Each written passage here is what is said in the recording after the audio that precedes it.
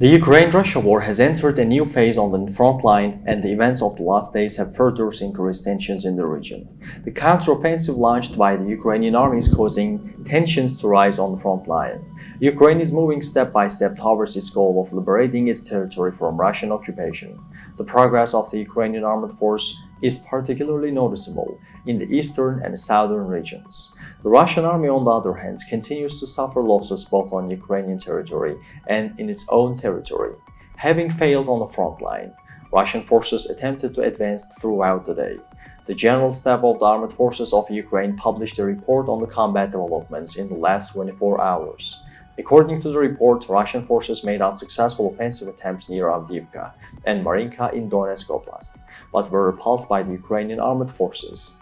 The General Staff reported that the Russian forces suffered serious losses in terms of personnel, weapons and equipment, moved their troops and actively used reserves. The Ukrainian Defense Forces also continued to block the advance of the Russian troops on the Kupiansk, Lyman and Bakhmut fronts, and reported that clashes continue near Klishchiivka in Donetsk Oblast against unsuccessful Russian offensive attempts.